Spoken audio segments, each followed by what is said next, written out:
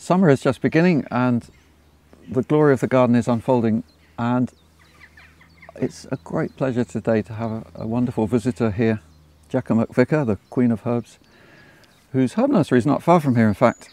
And we've also, Jekka and I have been in organic growing for a long time.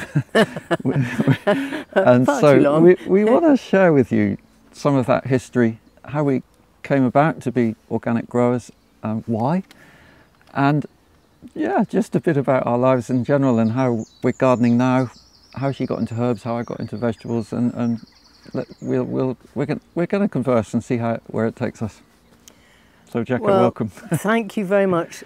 It's inspirational to be here, but it also takes me back in time. Oh. Because I was brought up about 6 fields away. You know, if you think about it, I was brought up in Pilton, which really isn't that far away. As the crow flies, it's about 3 miles. Yeah, and my mum had the most fantastic vegetable garden, and she also had herbs, prolific herbs. But that was also in Chimagna, which is where I was born. You know, she was totally sustainable. So for me, going into gardening was part of my genes. And do you know something? Actually, totally by the by, I learnt week before last, that my great-grandfather, who I never met, my dad's dad, his passion was collecting plants, but his real passion was propagating. Oh no, you're making that up. No, I'm not. And so it missed 2 generations and it landed up with me. With you, big time. And I absolutely adore propagating. Ah. But my story starts with my children are about 17 months apart. And my husband was working in French Guiana. And so I was left at home with these 2 tinies. And a girlfriend of mine came in and said, "Oh, Jekka, can I help myself to some French tarragon?" Because I had my herb garden, of course. And this is in a semi-detached in Bristol. So she went out the back, got the French tarragon, and I'd been sitting that day thinking, what can I do from home? Ah, okay, hey. What can I do with these 2 tinies who I can't leave? I've got no family backup, nothing like that. So I thought, I can grow that. You know? And then I've been reading this Antonia Balfour, this book, which was written in the 60s, all about organics. So it wasn't Eve Balfour who founded the Soil Association? Thank you very much. Brilliant. Well, she wrote that in 1943. Was it 43? And I lived it, I read it in the 60s. Right. And then I read it again in the 80s. Yeah. Okay. Brilliant. And it was just, it was amazing. And it all made sense. So I decided there and then, because of the children, because of everything else, I didn't want to have chemicals around. I didn't want to hurt the soil. I wanted for me, just like you, but I look at it a different way, the soil is the engine of the garden. Yeah. So you need to, you need to keep that healthy. And then, I was saying earlier to you, it's like when you drive a car, you've got petrol, and you put that in the car, and that means you go forwards and everyone sees the flashy car. But it's the petrol that keeps the car going. So it's the soil. If you feed the soil, then you get the flash on top. Yeah, although I would add to that. I mean, you know, I remember in the 80s when I started, and it was all chemical farming, and people were using fertilizers a lot, and a lot of emphasis on feeding and not on the biology part. And that's the bit that the car doesn't have. The living bit. Yeah, the living bit. The living bit, yeah. And that's what I'm loving, that is now greater knowledge. But when I began in the 80s, like you, it was, I was very marginal. You know, right out on a limb. Yeah, people laughed, exactly. They so laughed at me when I used to go around the shows going, "Have you got any peat-free compost?" Oh, you can't. Someone accused me of wanting peat-free, I would cause listeria. Oh, no. Yes. I remember all these things. People thought I was so wacky. Yeah. And when I... Talking about organic in the 80s, that was definitely enough. People didn't want to go the next leap of soil so much, because I was doing that dig in the 80s and nobody paid any attention to that. It was just, organic was so new and revolutionary. You know, when I was interviewed by Jeff Hamilton on the BBC, and he was saying like, "Charles, these cabbages, you mean they're grown without any artificial fertiliser or pesticide?" I just said, yeah. I mean, for me it just seemed normal. Yeah, well, it's like now, I mean, it is wonderful that people now are beginning to understand, and everything we've both said for a rather long time has come to fruition, which is also very sad. That people are now rewilding. Great. But actually, if they understood more about which plants to rewild with. I was talking to you earlier about biodiversity and how having the Lamiaceae family, which is the mint family plants, the thyme, the sage, the oreganos, the nepetas and things, they add pollinators to a garden. And pollinators are as much part of the ecosystem as the soil is the plant. And if you want good plants, you've got to look after the whole. But in the context of your rewilding point then, do you mean it should be better to specifically plant some things rather than just let nature do it randomly? I think you should let nature do it randomly, but if you're letting nature do it randomly, you need to have it grazed. And you need it grazed because that's how the animal looks after the ground. To drive here today, I came via Burrington Combe. Oh, yeah, and in Burrington Combe, you've got the goats. And they're the only thing that can keep all the rock face beautifully tidy, and but also within the natural flora and fauna, and they leave the flowers because they don't eat the flowers. But for you, Charles, when you started, just like when I started, there was no guidance for me on how to propagate organically. Sure, yeah. I mean, we've been finding our way, haven't we? And when I started, I was really wanting to do the no-dig, and there was certainly not much of that going on at any market garden scale. And the first time I tried it, I was worried about weeds taking over if I wasn't going to. I think a lot of farmers at the time were using, organic farmers were using tools like the rotavator to keep on top of weeds, just chop them down and start again. And around here there's a lovely saying that chickweed follows the rotavator. And so they were getting so many more weeds because they over-cultivated the soil. But that was organic, and that was allowed as organic, which looking back on it, I found this is really strange because, organic is supposed to be about protecting nature and looking after wildlife, but people were only looking at the wildlife above ground. And even the Soil Association in the 1980s, I don't think they'd forgotten about the wildlife below ground. Well, they found it difficult with me because I was growing it in pots. Oh God, there's a big debate about that, though, isn't it? Is that even organic if you're growing it in pots? Exactly. Why not? Why is it not organic? So if as long as my substrate, or my potting compost, whatever you like to call it, is organic, and then I'm using integrated pest management, and no actual chemicals. I mean, otherwise, by definition, you can't have a nursery, can you? You can't have an organic nursery. No. And you can't grow things in soil nowadays and go and dig them up for people. That doesn't make sense, really. And then you'll lead me on to another thing that's been hugely controversial, which is pots. Ah, right, yeah. Okay, so yes, we've come out of black pots and we're going into these beige jobbies. That's fine. But actually, my pots, my liners, I start with cuttings or seed, I then pot up to 8 centimetre pots, then pot up to a litre pot, and then to a 2 litre, and I say leave the 2 litre. So the 2 litre is the only thing that leaves the nursery. My pots, those liners, are 20 years old. Brilliant. And you probably don't wash them or sterilise them? Occasionally.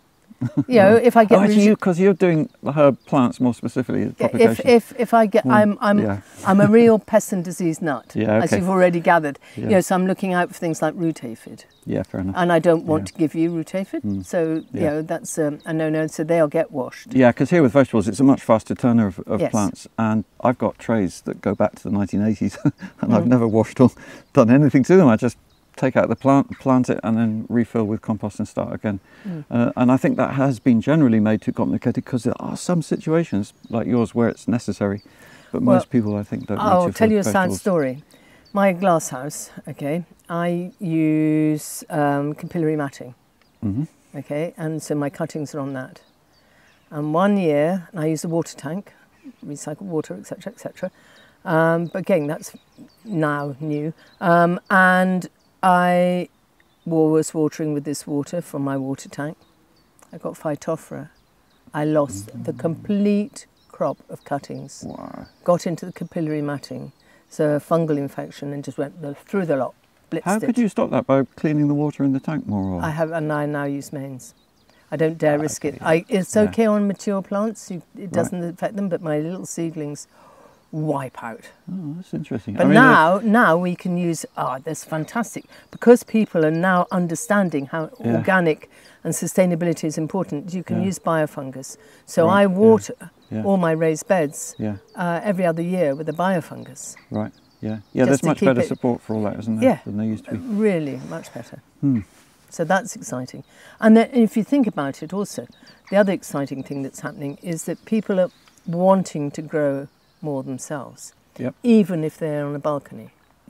They're actually wanting to put something on the table. It's the nurture and the sort of hunter-gatherer. Well, what you're doing is great for that, because people can grow herbs in small spaces, can't they? Yeah. So that's one part of it. You can grow a lot of vegetables in a window box. Salad leaves particularly, that's something I'd you really can recommend. grow salad, and you can grow potatoes in sacks, and you can grow tomatoes. And something I've got... And one courgette plant. Yeah, exactly. Training down to your neighbour. I've got really keen on the whole microbe thing as well, and how that links to food, and particularly in soil with no dig, when you get a healthy population of microbes, because you know how a lot of people now have got gut problems with microbes, microbial deficit, it turns out, from having food that's too squeaky clean.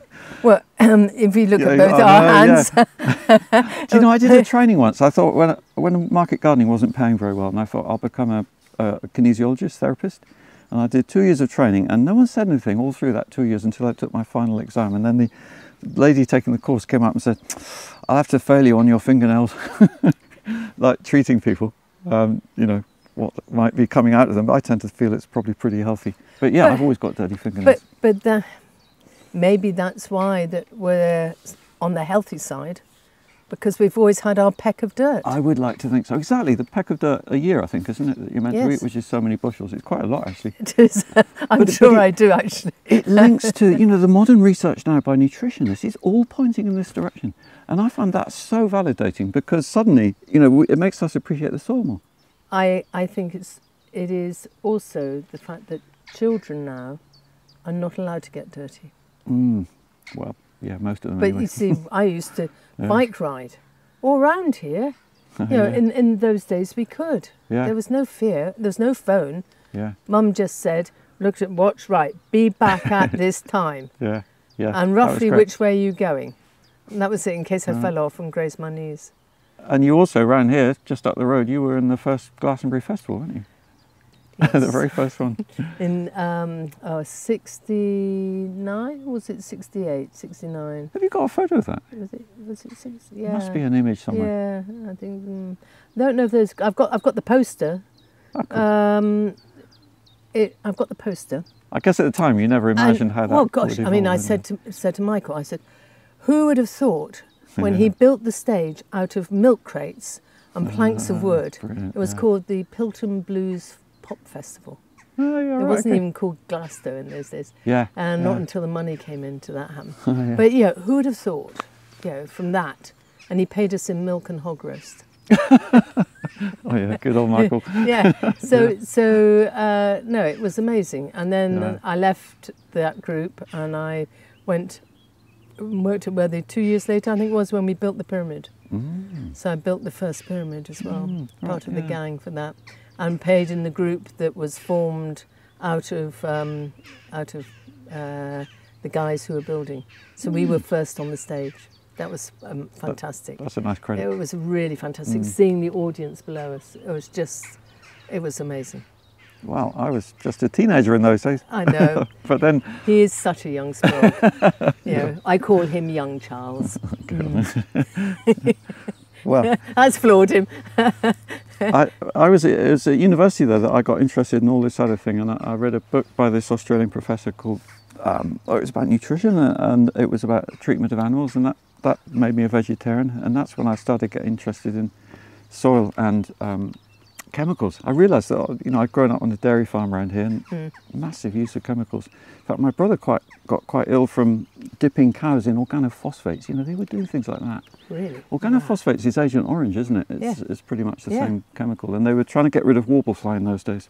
So all the cows were being put through this bath, and the people tending the whole operation, managing it, were getting wafts of this stuff.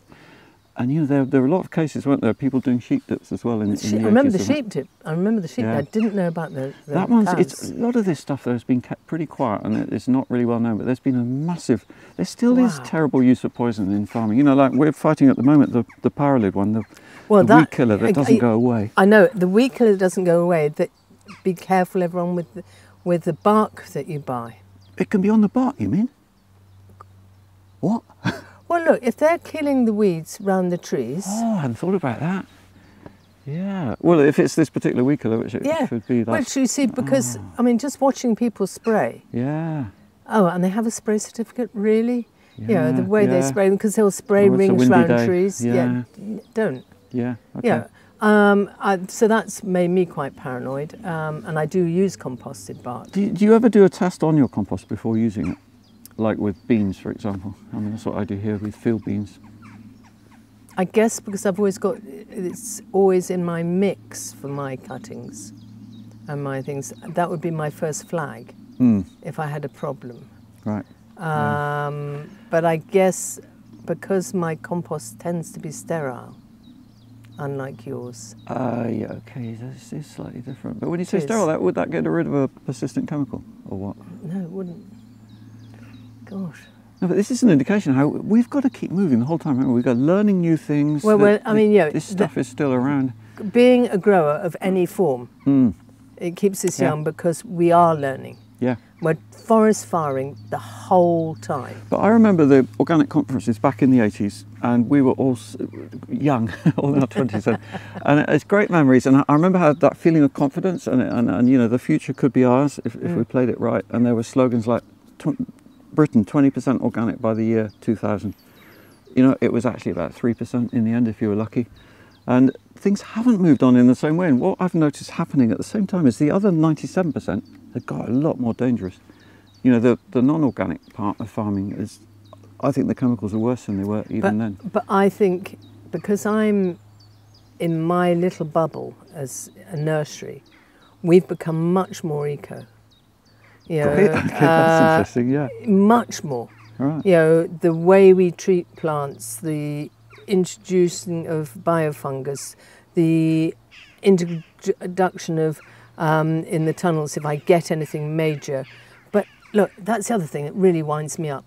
If you get a bit of green fly, why do you have to nuke it immediately? Yeah. Why don't you leave it? Because if you leave it, and the girls, they kept on at me, like, have you so much green fly, so much green fly? I said, wait. And now, if you go out there now, it's full of ladybirds. Ah, brilliant. Isn't that full nice? Of ladybirds and hoverflies. And everybody's come. Yeah. Do you understand? They need to feed. It's all part of the chain.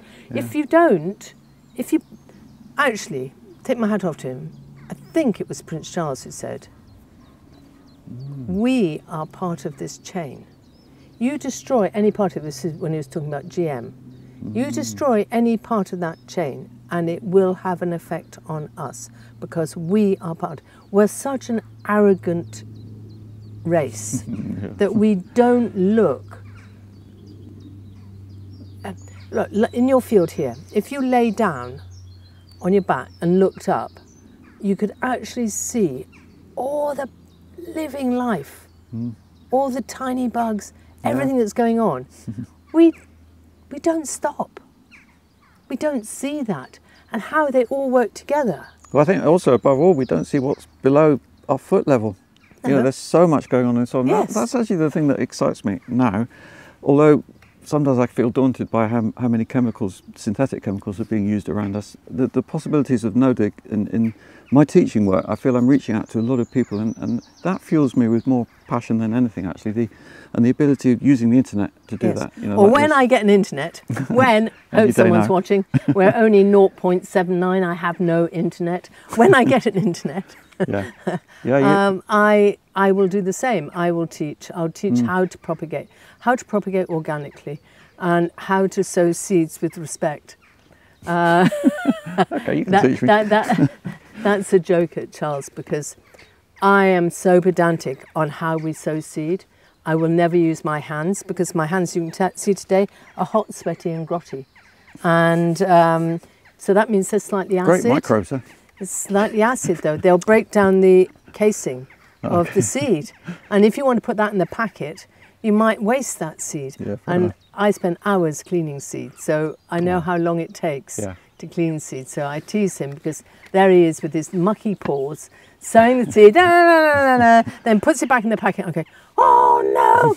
I've got green fingers, so. Bollocks. But going back to the internet, what I love about it is that we can reach millions of people. And go back to the 80s, just linking those two things. Back then, the change happened top down. And you had to persuade government or editors of magazines, whoever it might be, if you wanted change to happen, it had to be taught from the top. And now with internet, we can reach these millions of people, and it's grassroots coming up from the bottom. That's how I see the change, and that's where I feel a lot of organisations have got lost a bit because they're still talking to government ministers who never follow through on promises they make. But we can just get people going. I think if we can actually get people, you've inspired people to grow. And the older I get, I realise that what you and I started with in the 80s is the roots of the future. Yeah, and with benefit of hindsight, at the time we didn't know that so much, did we? We didn't know that. And I do believe that we can actually now go forward. And I like you, get excited when I actually show someone how a plant works. Mm-hmm. And you see that penny dropping and they get it. Oh my gosh. Yeah, I love that. It's to me that's just sort of like, yeah. Well, I love it with No Dig. A lot of times the comment I'll get is, "Whoa, that makes sense."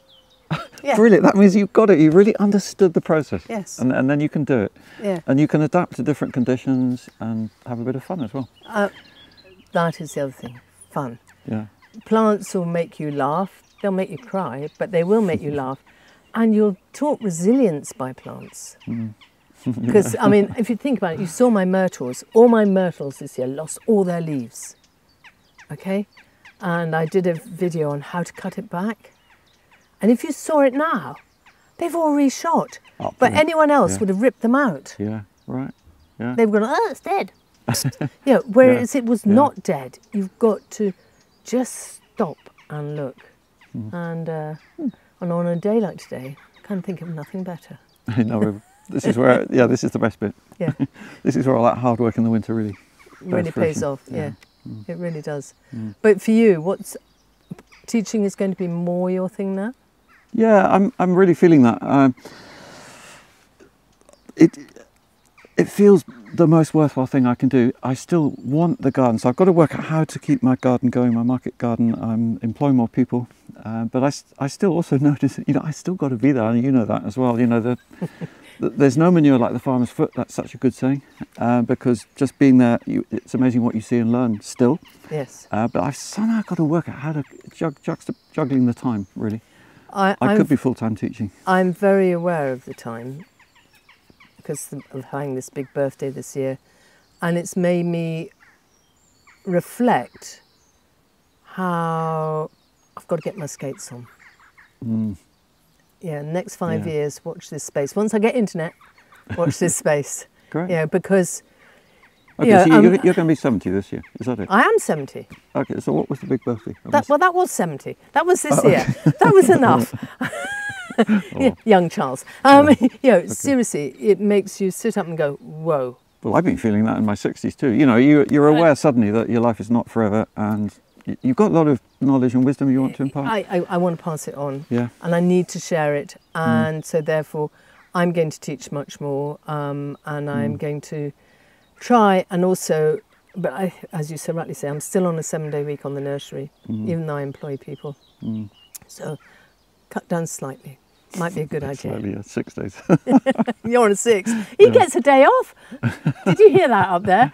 He gets a day off. Well, more or less. Yeah. Anyway, it's been absolutely fantastic to be here.